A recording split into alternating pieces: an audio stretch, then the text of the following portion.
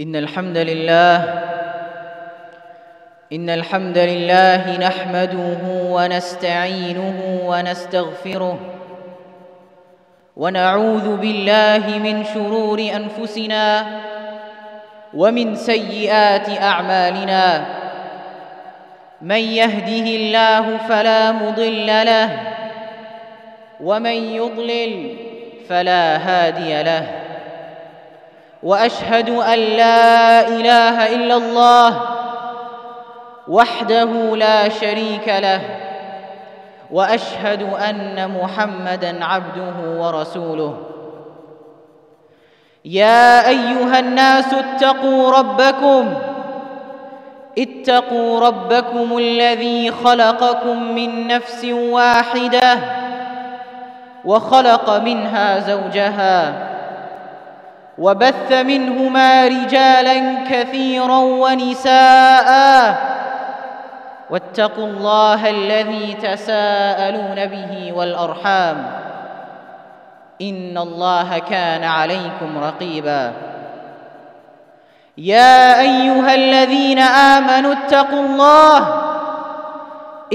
الله حق تقاته ولا تموتن إلا وأنتم مسلمون يا أيها الذين آمنوا اتقوا الله وقولوا قولا سديدا يصلح لكم أعمالكم ويغفر لكم ذنوبكم ومن يطع الله ورسوله فقد فاز فوزا عظيما أما بعد فإن أحسن الكلام كلام الله وخير الهدي هدي محمد صلى الله عليه وسلم وشر الأمور محدثاتها وكل محدثة بدعة وكل بدعة ضلالة وكل ضلالة في النار ثم أما بعد. Indeed, all praise is for Allah Subhanahu wa ta'ala. We praise Him, we seek His aid, and we seek His forgiveness. We seek refuge in Allah Azza wa Jal from the evil that is within ourselves and from the evil that is in our actions. Whomsoever Allah Subhanahu wa ta'ala has chosen to guide, there is no one that can ever bring that person astray and lead them astray. And whomsoever Allah Subhanahu wa ta'ala has left astray, there is not a single person on the face of this earth that can return them to guidance. I bear witness that there is no God, there is no deity, there is no being that is worthy and deserving of the right to be worshipped except for Allah Rabbul Alameen. And I bear witness that Muhammad sallallahu alayhi wasallam is His slave and His final messenger, who was sent with the truth, who was sent with guidance, who was sent with Al-Islam, so that it may be raised and elevated above all other ways and walks of life. Allah Subhanahu wa ta'ala, He says in the Quran, in Surah Al-Ma'idah, He begins and He is addressing the people who believe. He says, Ya ayyuhal ladhina amanu.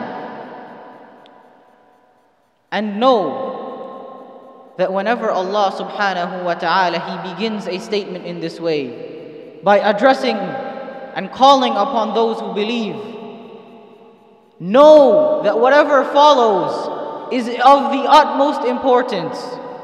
That whatever follows this statement, Ya ayyuhal ladhina amanu, it is a command from your Lord to either engage in an action or to stay away from it.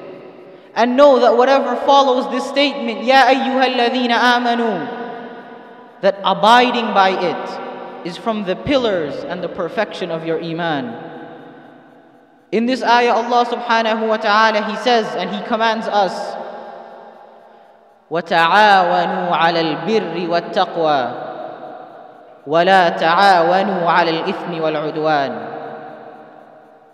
Your Lord commands you that you cooperate and that you work together amongst yourselves in that which is good, and that you work together towards righteousness, and that you do not cooperate, and that you do not help, that you do not assist one another in ithm and udwan, in sin and transgression. In another ayah in Surah Al-Imran, Allah Subhanahu wa ta'ala, He says, وَلْتَكُمْ مِنْكُمْ أُمَّةٌ يَدْعُونَ إِلَى الْخَيْرِ يَأْمُرُونَ بِالْمَعْرُوفِ وَيَنْهَوْنَ عَنِ الْمُنْكَرِ وَأُولَٰئِكَ هُمُ الْمُفْلِحُونَ.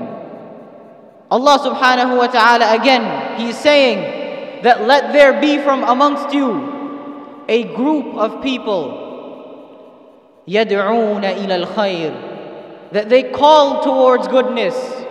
يَأْمُرُونَ بِالْمَعْرُوفِ, that they encourage and they enjoin that which is good. وَيَنْهَوْنَ عَنِ الْمُنْكَرِ, and they forbid and they dissuade people from that which is evil, that which is munkar. And it is only they who will be successful. This, ya ikhwan, it is not a suggestion from Allah Subhanahu wa ta'ala. It is a command from your Creator that you enjoin and you promote that which is right, and that you forbid people from that which is wrong. It is a responsibility that falls upon the shoulders of every single person who claims and declares that their deen is Islam. It is the responsibility of every single Muslim that to the best of their ability they must enjoin and promote that which is good, and forbid and turn people away from sin, from that which is evil, from transgression, and from oppressing one another. In a hadith, Abu Sa'id al-Khudri radiyallahu anhu, he says that he heard the Prophet of Allah sallallahu alayhi wa sallam say, "Man ra'a minkum munkara falyughayyirhu biyadihi, fa in lam yastati' fa bilisanihi, fa in lam yastati' fa biqalbihi, وَذَلِكَ أَضْعَفُ الْإِيمَانِ." Abu Sa'id, he says that he heard the Prophet of Allah sallallahu alayhi wa sallam say that whenever one of you sees an evil, sees a sin, sees an oppression, sees someone's right being taken away, sees some transgression occurring, that it is upon you to stop it with your hand. And if you are unable to do this, then you stop it with your tongue. And if you are still unable to do this, then you do it with your heart. And this is the lowest level of Iman. This is the weakest of Iman. Rasulullah sallallahu alayhi wa sallam, here he is giving us three categories of people, three methods, three ways in which we can aid one another in staying away from sin, in staying away from what Allah Subhanahu wa ta'ala has prohibited us from. The first of them he mentions is that you stop a sin. You stop someone from committing a sin with your hand. This applies to a person who has some sort of direct authority over the situation. Whether it be the imam of the masjid, it be some leader of the community, even down to you as leaders of your households. If you see that a sin is occurring, is being done by someone under your authority, it is your responsibility and a commandment from your Lord that you command that this sin be stopped. But your responsibility does not end there. As the head, as someone in authority, it is your responsibility not only to command that that sin be stopped, but you must enforce and ensure that it is stopped. Biyadih, with your hand. put some measure in place so that this sin is stopped. The next category of people mentioned by Rasulullah sallallahu alaihi wasallam are those who, when they are witnessing a sin, they are in the presence of someone committing a sin, they have heard of someone committing a sin, they have heard of some oppression taking place, they have heard of someone's right being taken from them, that they speak out against it, that they warn and they advise this person committing the sin to stay away from it, that they speak out and encourage that this person whose right was taken away, that it be returned. However, ya ikhwan, when we are doing this, we must take utmost precaution that in advising our brothers and sisters, that we do not cause more harm. That this advisement against sin, it should be done in the best of manners, in the best of ways. Take your brother or your sister aside. Speak to them in private. Do not embarrass them in front of everyone. How many times are we in the masjid and a brother or sister, maybe they forgot to turn off their phone, and it goes off, and we have brothers and sisters yelling and screaming at them, embarrassing them in front of everyone.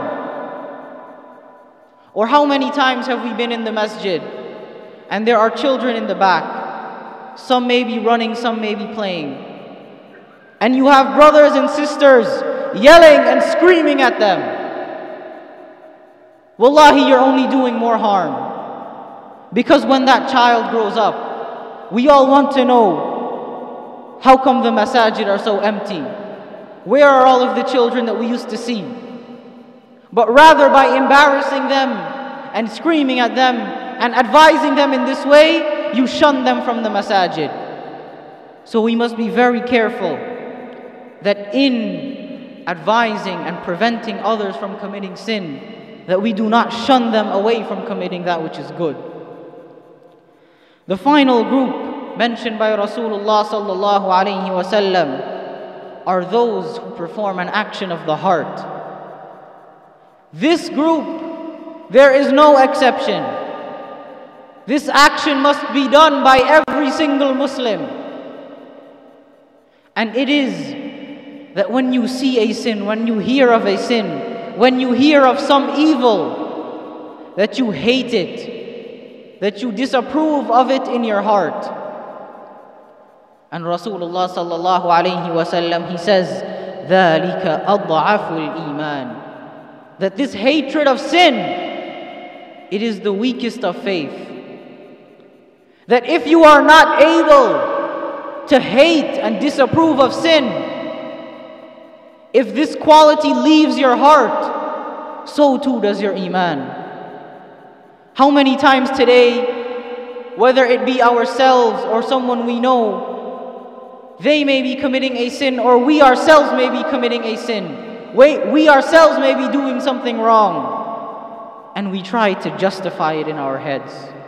We try to justify it and say that, you know what, maybe it's not that bad. This thing that I'm doing, this thing that I'm seeing, there's nothing wrong with it. It's not a sin.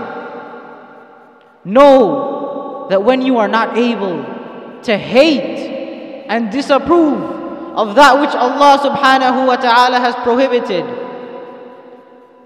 that if you are unable to do the very least, then what is left of your iman? Ibn Mas'ud radiyallahu anhu, he was once asked a question.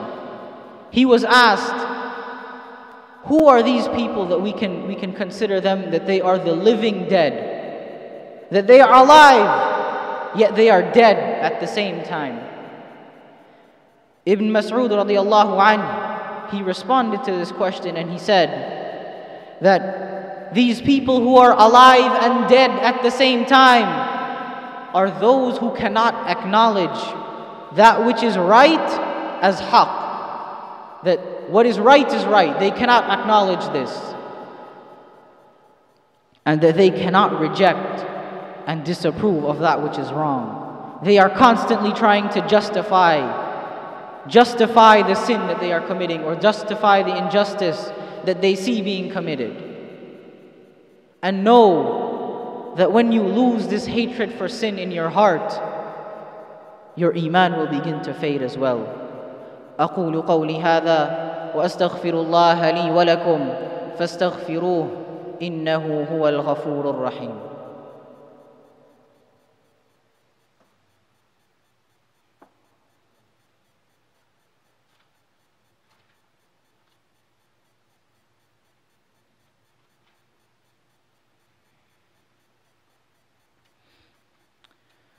بسم الله الرحمن الرحيم والحمد لله رب العالمين والصلاة والسلام على أشرف الخلق أجمعين نبينا محمد وعلى آله وأصحابه والتابعين ومن تبعهم بإحسان إلى يوم الدين وبعد.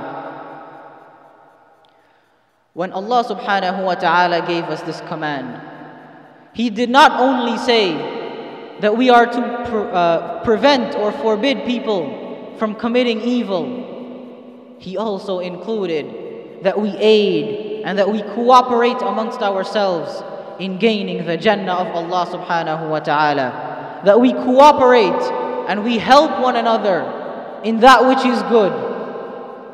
Allah Subhanahu wa ta'ala, He says in Surah Al-Dhariyat, He says, وَذَكِّرْ He says, وَذَكِّرْ فَإِنَّ الذِّكْرَى تَنْفَعُ الْمُؤْمِنِينَ. He is telling us to remind one another. And not just remind them of good once and say that I have done my part and you back off. Rather, He said, ذَكِّرْ, that you continuously remind one another. Don't make it a one-time thing. Every time you see one another, remind one another of good. فَإِنَّ الذِّكْرَى تَنْفَعُ الْمُؤْمِنِينَ. That reminders and reminding one another of good, it can do nothing but only bring benefit for the believers. Reminding one another of good, it can be done in two ways. The first of them is through our speech, and the second is through our actions, that which people see us do. And wallahi ya ikhwan, there is no better example. There is no better example of the benefit that arises when we all cooperate and help one another towards doing that which is good than that of the guest that is about to arrive, the guest that we are about to receive, the month of Ramadan. Many times amongst ourselves in this month, we find that we are constantly reminded to do good. We find amongst ourselves, when we are amongst our friends and our colleagues and people we associate with, very commonly you hear people asking one another, will you be at the masjid for Maghrib? Are you going to be breaking your fast with all the rest of people who have fasted? Are you going to be at the masjid for Taraweeh? Are you going to be staying throughout the night for Qiyamul Layl? How much of the Quran have you recited today? Even amongst little children who are now beginning to understand the worship of Allah Subhanahu wa ta'ala and the blessing of this month, constantly you hear them asking one another, have you fasted today? Are you fasting today? How many days of the month have you fasted? Encouraging and supporting and motivating one another to do that which is good. And then when we come to the masajid during this month, we are surrounded by people worshipping Allah Subhanahu wa ta'ala. You are surrounded by people offering salah. You are surrounded by people reciting the Quran. You are surrounded by people making dhikr of Allah, remembering Allah. You are surrounded by people giving sadaqah and giving charity in the path of Allah. And it increases us in motivation, and it encourages us ourselves to do some good so that we too may benefit. I pray that Allah Subhanahu wa ta'ala He make us from amongst those who enjoin and encourage good and forbid and assist people in staying away from sin. And that He allow us to do this in a way that brings about only good, without harming or belittling anyone or embarrassing anyone. I pray that Allah Subhanahu wa Ta'ala, He allow us to be from amongst those who by our speech and our actions we serve as encouragement and motivation for others to do well, to do good as well. And that He make us from amongst those who will always motivate and work together with one another to gain the Jannah of Allah Subhanahu wa Ta'ala. I pray that Allah Subhanahu wa Ta'ala allows each and every single one of us here to witness the blessed month of Ramadan, and that He allow us to take maximum benefit and capitalize upon every second of this blessed guest when it arrives. Allahumma ballighna Ramadan. Allahumma ballighna Ramadan. Allahumma ballighna Ramadan. اللهم إنك عفو تحب العفو فاعف عنا. اللهم إنك عفو تحب العفو فاعف عنا. اللهم إنك عفو كريم تحب العفو فاعف عنا. اللهم انصر الإسلام والمسلمين في كل مكان. اللهم انصر الإسلام والمسلمين وأذل الشرك والمشركين ودمر أعداء الدين. اللهم انصر المسلمين في كل مكان. اللهم انصر المسلمين المستضعفين في كل مكان. ربنا ظلمنا أنفسنا وإن لم تغفر لنا وترحمنا لنكونن من الخاسرين. ربنا آتنا في الدنيا حسنة وفي الآخرة حسنة وقنا عذاب النار. عباد الله، إن الله يأمر بالعدل والإحسان وإيتاء ذي القربى وينهى عن الفحشاء والمنكر والبغي يعظكم لعلكم تذكرون. اذكروا الله يذكركم وادعوه يستجب لكم ولذكر الله أكبر والله يعلم ما تصنعون. وأقيموا الصلاة.